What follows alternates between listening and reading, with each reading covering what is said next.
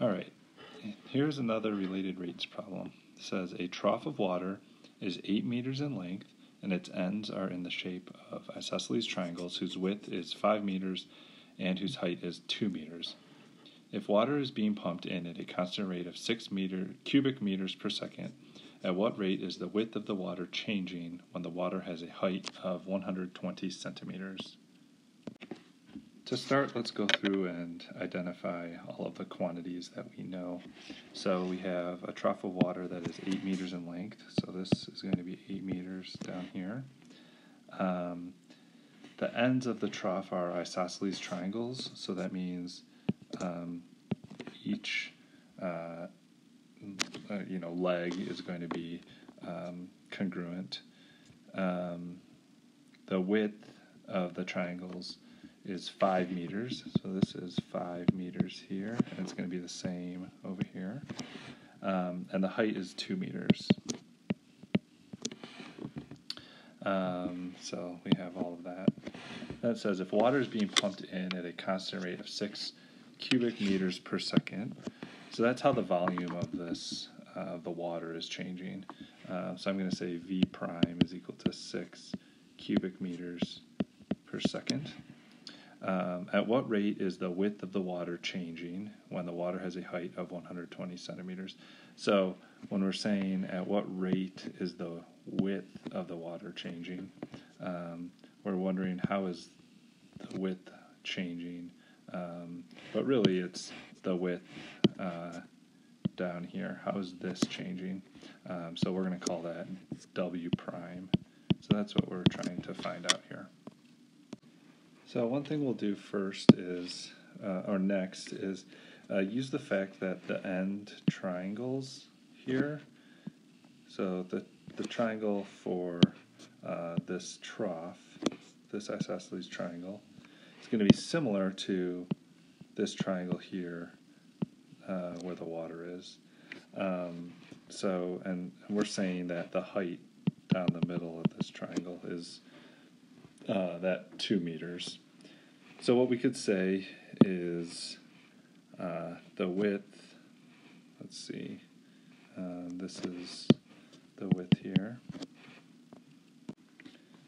So the proportion we can say is the ratio of the width to the height here is going to be 5 to 2. Okay, the reason that is going to be useful is because in the formula for the volume of this trough, we're going to say the volume is just the area of this end piece, which is a triangle. So it's 1/2 base times the height, and then that is getting multiplied by whatever this length is. So that's times L, or the depth, depending on what our perspective is. So cleaning that up a little, we're going to have V is equal to 1/2 the base times the height, and our length is 8. So 8 times 1/2 is 4, so our volume is equal to 4 times the base times the height. And maybe I shouldn't be using the base here, maybe I should be using the width, because that's what this problem is using. So we'll use the same variables here. So 4 times the width times the height is going to give us the volume.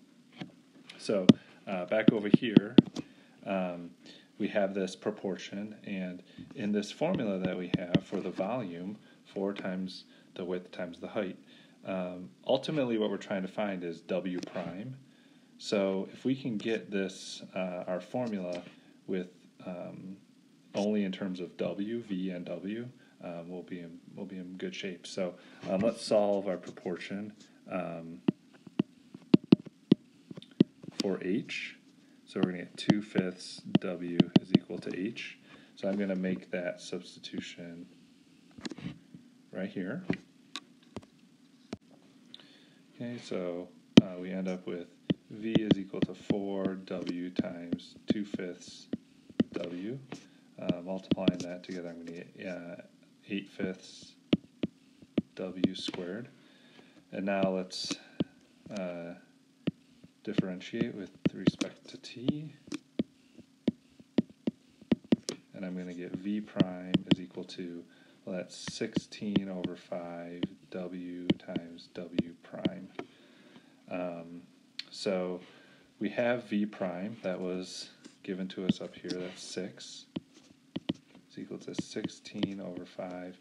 Now w, we don't have a value for w, but we can find the value for w using our proportion over here.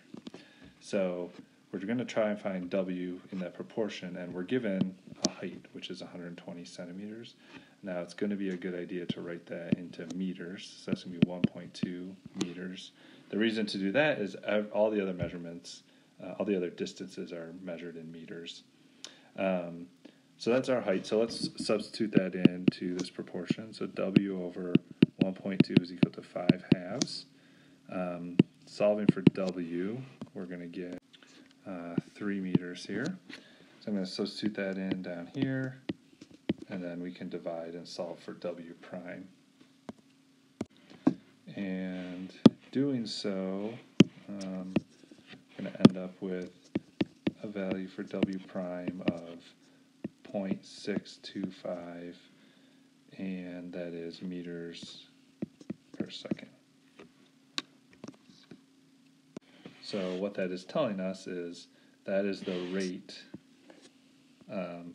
that the width of the water is changing at the moment in time when the height is 120 centimeters or 1.2 meters.